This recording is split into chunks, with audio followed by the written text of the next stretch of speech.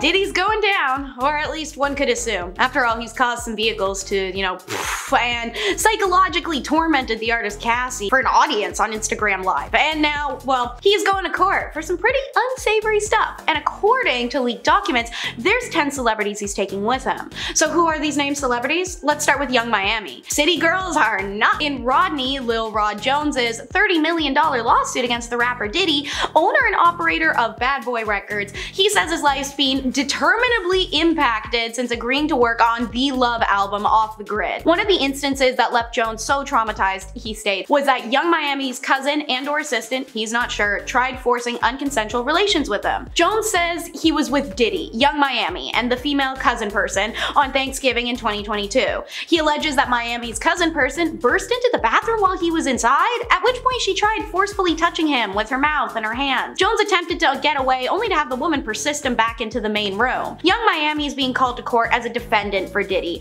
but also faces questioning on the stand due to Jones's allegations as she was among those who were paid monthly fees by Diddy to work as his working girls. More on that in a bit. Cuba Gooding Jr. is an Oscar-winning actor who's also being accused of harassment, an essay by Jones. Jones states in his case that he believes that Diddy was G-wording Gooding Jr. to behave in a similar manner to which Jones accuses Diddy of behaving. Hear my playful language? Remember, this is a brand spanking new court case. We can't assume anything, it's all alleged, so take everything with a grain of salt. Anyways, one recording incident that warrants harassment claims from Jones occurred while on a yacht in January 2023. Jones alleges he was introduced to Gooding, who proceeded to grope him and try and touch him before he had to forcibly push him away. To quote, Mr. Combs had dominion and control over the actions of Cuba Gooding Jr. and failed to step in and stop Cuba Gooding Jr. from essaying Mr. Jones, the suit says. But with multiple allegations in this lawsuit, including these, screenshots are also included that claim to show the moments surrounding the alleged incidents. Diddy's own son is apparently involved. Our next segment is on Justin Combs, who thinks he's something of a rapper himself, but he really just spends his time crashing cars and spending his father's money. But you know what? He might have also witnessed or participated in something crucial, as Jones alleges in his case that in September of 2022, a man identified in the lawsuit only as G, who was a friend of Diddy's son Justin, was popped. During the alleged incident, Jones says he heard bangs while 2 feet away from the restroom at the Chalice recording studio in Los Angeles. When Diddy and Justin exited the restroom, Jones saw G suffering from a wound on the floor of the bathroom, at which point he offered assistance. Per Jones, Diddy, quote, forced him to lie to the authorities about the event, with police being told it was the result of a drive-by. A rep for Diddy issued a statement to TMZ denying the allegations, which they say are lies from a desperate person, referring to Jones. The lawsuit implicates Justin of also procuring girls for parties where Combs then actually apparently spiked people and recorded them. Ugh. Meanwhile, Stevie J is also at the center of an allegation. Bad Boys Records producer allegedly, according to Jones, was also being G-worded by Diddy, who used his quoted admiration of Stevie J as part of what Jones says was intended to leave to Stevie J's anxiety concerning homosexuality being erased. This is pretty whack. Again, reminder, all alleged, all speculation. But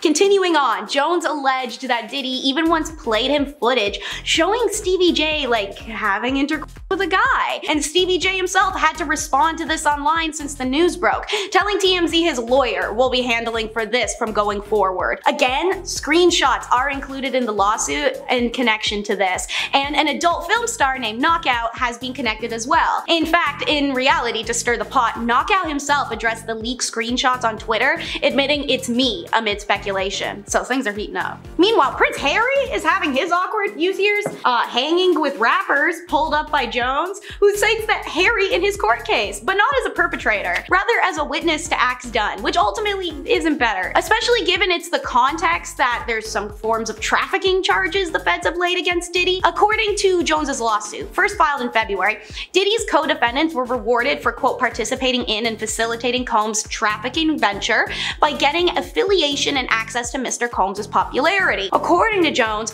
Mr. Combs was known for throwing the best parties. Affiliation with and/or sponsorship of Mr. Combs' trafficking parties garnered legitimacy and access to celebrities such as famous athletes, political figures, artists, musicians, and international dignitaries like British Royal Prince Harry. Oh, there's the name drop. While it can be argued it's kind of deeply unfair for Harry to be singled out by name when he has not been accused of anything wrong and others aren't named, his naming in the suit exposes how interconnected the elite of our world are and how they can truly be anywhere with anyone. Don't think there's some posh people, folks. On to another industry notable. This time it's the former Motown Records CEO Ethiopia Habtemariam, who Jones says in his lawsuit visited Combs' house during writing sessions and social gatherings, and that she, quote, had a duty and obligation to ensure working girls and girls in general were not present and that Mr. Combs was not spiking any drinks. Another staffer accused by Mr. Jones is Kristina Khorram. So in his lawsuit, Jones alleges he was once forced to work in Combs' bathroom while Combs, Diddy, showered in a naked glass enclosure, according to the lawsuit. When he raised concerns about these types of behavior to Khorram, Combs' chief of staff, the lawsuit says she dismissed him as friendly horseplay, stating those acts were Mr. Combs' way of showing he liked you. Jones was also told by Kristina, you know, Sean will be Sean. The lawsuit accuses Khorram of aiding and abetting Combs' essay of Jones and working with Combs to groom him into a male-on-male relationship. Jones has also listed UMG boss Lucian Grainge in his lawsuit, stating that he either, quote, knew or should have known about the drinks getting spiked at parties. Specifically, Jones says that Universal sponsors and Grainge attended listening parties at Combs' LA home, where Jones alleges that working girls and younger women were present and that they were getting spiked sometimes. It's no secret that Mr. Combs had specific bottles of alcohol designated for females and other bottles designated for his staff, his artists, and himself, the lawsuit claims. Grainge knew or should have known that Mr. Combs was spiking attendees through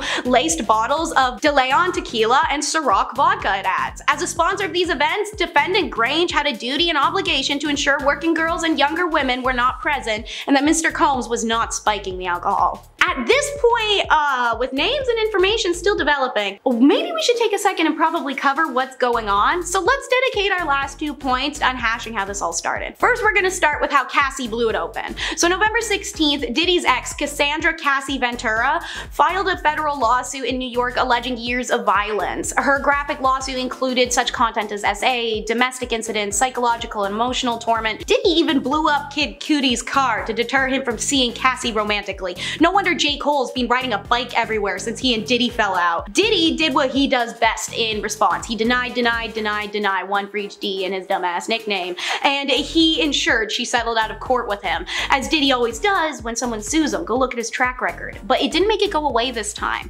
On December 7th, Tiffany Red, a Grammy-winning singer-songwriter, published an open letter to Combs via Rolling Stone, stating despite the settlement, Cassie's claims were all true. She even detailed a party where she claims Combs separated Cassie from her and their friends for what Cassie described in her lawsuit as a arrangement where you make her perform acts with male adult workers against her will. Red's graphically detailed public letter had power, especially as she detailed other instances where even she became victim to Diddy's violence just by being in his presence, which helped lead to our next segment and final, the other accusations. 5 days after Combs and Cassie settled, a former Syracuse University college student sued Combs for allegedly taking advantage of her and recording it in 1991, just before New York State's Adult Survivors Act on November 23rd deadline. A second anonymous accuser filed a lawsuit against Combs, and also singer-songwriter Aaron Hall, stating they had violated she and a friend, and Diddy even showed up at her house a few days later, threatening and harming her and the other victim to ensure they wouldn't share the story. Then comes December 6th, another Jane Doe plaintiff filed a lawsuit against Combs' Daddy's House Recording and Bad Boy Entertainment, alleging that in 2003 she was physically violated by Combs, former Bad Boy president Harve Pierre, and another unidentified man at Combs' studio in New York City. Since this fourth accusation now, Diddy's been falling to ruins. Hulu has canned his reality show centered around his family, Combs had to step aside as the chairman role at Revolt, and the liquor company Diageo asked a judge to prevent him from appearing on the new advertisement for De Leon. February rolled in, and on the 27th, Combs was sued by producer Rodney Lil Rod Jones for $30 million for SA. The producer, as we know, worked on the Love album and says he was subject to all sorts of extreme crimes in his 70-page lawsuit. And then now, March 25th, the newest update. Law enforcement officials carried out simultaneous raids of Combs' home in Los Angeles and Miami, with Jane and John Doe interviews being conducted, and there's some more tea to come. For now, there you have it, the update on the demise of Diddy and his career. Remember to stay safe, everyone, and stay aware. Crime like this happens everywhere, so it's best to protect yourself however you can. Comment down below what you think of these allegations and what their outcomes could be, and be sure to drop a like on our page and this video to stay up to date on all our newest content.